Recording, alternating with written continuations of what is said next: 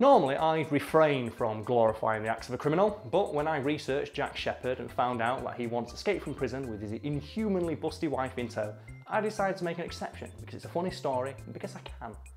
So who was Jack Sheppard? Well, according to every source I consulted, up until about the age of 20, he was a fucking nobody.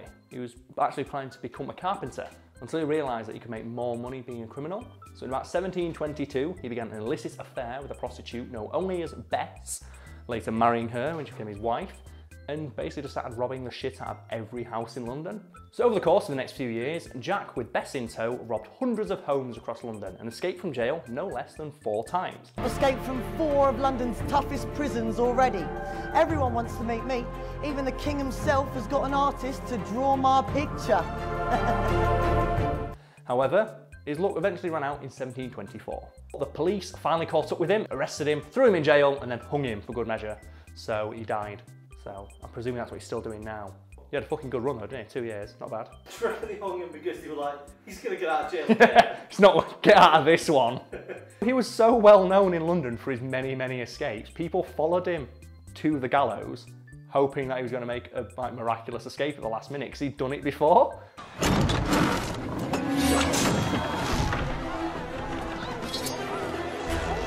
I kind of feel sorry for the kids that went there thinking, oh yay, handsome Jack, he's going to escape again. And just watching him walk up to the gallows like, come on Jack, where is it? Has he got a horse? Is someone going to rescue him? Oh, he's getting his last rites from the priest. Oh, he's going to make it dramatic, a last second finish. Oh, he's still fighting the rope. I'm sure he's got a, oh no. So, yeah. That's kind of depressing. So let's talk about one of the escapes that he actually made from prison. So what was he arrested for that time? Well, he was arrested for pickpocketing. He was caught and thrown into one of London's many prisons. And while he was there, his wife dutifully visited him, and the authorities recognised her and threw him in the same cell together. Luckily for Jack though, his wife Bess just so happened to be in possession of the largest set of breasts in London. So why was that useful? Well, Bess's more than ample cleavage actually came in very useful when an associate of Jack's came in and handed through the bars a file, a chisel, 2 drills and a knife, which Bess was able to hide inside of her cleavage. What? Yes, but it gets better than that because while all this was happening and the guy was sliding all this shit through the bars for Bess to just shove down her top, Jack was distracting the guard, who for some reason wasn't completely entranced and amazed by a set of breasts so large they could hide the contents of a fucking toolbox in them. How big does a pair of breasts have to be to hide a knife, 2 drills, a chisel and a file? But hide them enough where a guard will walk past and there's a fucking drill in there. It's like, people get suspicious when they see a badly made cake with a file in it. How massive are these breasts? These world-destroying breasts. Those are the biggest hoo-hoos I have ever seen. So when night fell, Jack took the tools and began using them to remove the bars from his cell window. He then took the knife and began cutting Bess's clothes into small strips, which he then used to create a crude rope along with his bed sheets. So what Jack had to do is, bear in mind, he stripped off half of her clothes for this as well, so he then had to lower the half-naked woman with heaving breasts out of his cell window, which would have been trouble for like a normal fit man, but Jack was known for being very slight. I think he was about 5'4" and didn't weigh more than 100 pounds wet through, which is how he escaped so many times. He could slip through the bars and things like that. Why don't you just leave her behind? Oh, let's be serious here, mate. Would you leave that much woman behind? Okay, carry on. I can escape from prison, but then I'm leaving behind the breasts of holding. I'm not leaving that fucker behind. It took me a long time to get all that in there. A bit.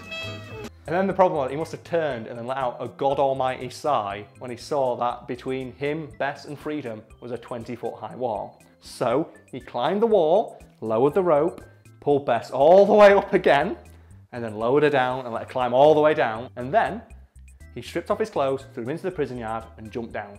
And then they ran off to freedom. So running away from this prison was a half-naked woman with heaving breasts? And a naked man. Yes. So we've established that Bess had pretty massive boobs, right? I think you have established. Yeah. Here's what makes it hilarious. When the police came in the next day and saw that Jack's cell was empty, they initially couldn't believe they'd escaped through the window because they could not believe how a woman with breasts that massive could have squeezed through the window. And when the newspapers heard about it and they realised, oh my God, woman, giant breasts, naked man running away from prison, that shit was on the front page. And Jack became like a hero in the process, because you kind of get to be a hero to the masses when you escape from prison with a giant busty woman in tow, completely stark wallet naked. How can this not be a carry-on film? This is the perfect... Jack Sheppard, he's... literally a carry-on film. Jack Sheppard, he's fairly famous, but from my research, he's not all that talked about, but he's fucking brilliant. As much as I would like to make a joke about the media of the time, glorifying what was essentially a bad man escaping from prison, I can't help but imagine if this happened in the modern day, BuzzFeed would talk about that shit for weeks.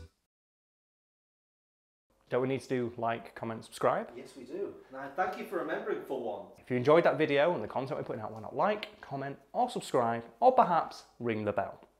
Or ring my bell. Ooh. Since we've spent so long talking about a part of the female anatomy, I feel like penises need to get their look in. So have I told you about the cock of friendship? The cock of friendship? The cock of friendship. When I was in, I think it was 3rd year, I used to live in a house, if you might have come over once, about 10 people. Do you remember I had that big 10-bedroom house that had 2 kitchens and it had an entire room full of fridges? It was fucking weird. While we were there, we had a guy come over and paint one of our walls. But because our kitchen was in a basement, he had this weird black paint that he was putting on the walls, and it dried white, but it was black, so you know he painted it. He only put on the very bottom bit to stop damp and mildew. And I walked into the house once, drunk, as I normally was back then, and I just got my beer out and I walked in, I just saw all this wet black paint on this white wall. Oh, there's a note. This is drying, it will dry white, don't worry. Oh, okay. So I've opened the paint can, it's going to dry white anyway. Dip my paintbrush in. Just draw a massive 3-foot-long cock on the wall. In stitches. I think it's the funniest thing I have ever fucking done. And then I go and sit down and just admire my work from the kitchen table. And one of my housemates comes in, I forget which, and they just like, for fuck's sake, Karl, that's not going to go away. I went, no, it's going to dry white, it's fine. The next day, I've forgotten all about the cock. I go straight to university. I come in, and it's all dried white. And all the paint's gone, oh, builder must have come in and fixed it, that's no problem. I'll get a beer. Going over my fridge, and there's a big plaster cock and balls in my fridge, and I just fucking lose it, mate. The builder had found it so funny that he'd used all of his spare plaster to create an anatomically correct penis and balls that he then put in my fridge for me to find. Bear in mind, we had 5 fridges. So we had to ask one of my housemates which fridge was mine. Excuse me, I've got a gift for Karl. So we had 5 fridges and there was 10 of us, so everyone got a fridge each, shared with someone else. So I opened up my fridge and there's just a big plaster cock staring back at me. And I fucking lose it. And I go straight down, I pull it out, and I'm running around the house with it. Hey, look at this, I've got a cock. Did the builder leave this? And my housemate says, yeah. He was, look, it is the cock of friendship.